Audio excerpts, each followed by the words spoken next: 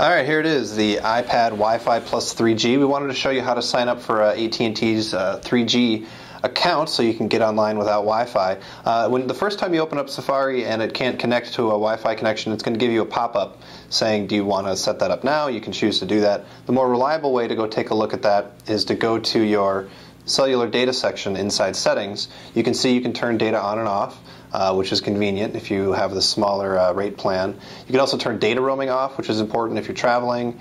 You can edit your APN and your SIM settings, or you can tap View Account, which is going to give you this cellular data account pop-up. Unfortunately, it takes quite a while to boot, but that might be because there are millions of other people trying to do this right now. But it's very simple. You enter your user information, your first name, last name, your telephone number. You set a login. You enter in your credit card information, and you choose your plan. You can choose either 250 megs for 30 days at $14.99, or the default here is unlimited data for 30 days for $29.99 a month. Now, the thing that you need to be aware of is that this gets rebilled automatically every month. So it's not that you do it once and then the next month you do it again and again and again. It happens automatically. So if you sign up for this and then just forget about it, you're going to get billed $30 a month, which is something to be aware of. I would prefer that you have to do it manually, but of course I'm sure AT&T prefers that it happen automatically. So I'm going to punch in my data here, and then we'll see what happens after that.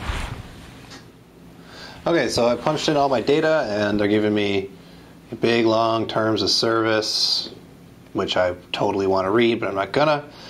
I'm going to agree to it. Perhaps they need me to scroll all the way down to the bottom before I'm allowed to agree to it. If so, this is some pretty crappy interface. Okay, there, I've totally read it. I agree. Agree, agree, agree. There we go. All right, payment summary. There's my information, which I guess I'm going to block out. Totally awesome. I signed up for the unlimited plan. You could also add international on that, apparently, which is pretty exciting. So I am submitting.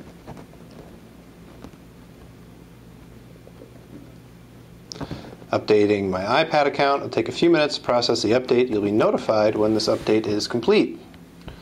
Okay, so I guess I need to wait for them to notify me. I mean, we'll give it a shot here, though. See what happens. Not connected to the internet. Come on.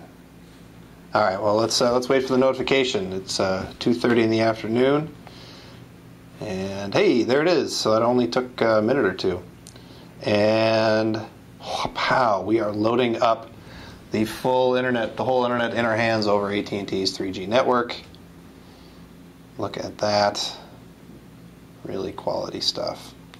And if we go back to our settings and we go to cellular data, you can go back here, View Account.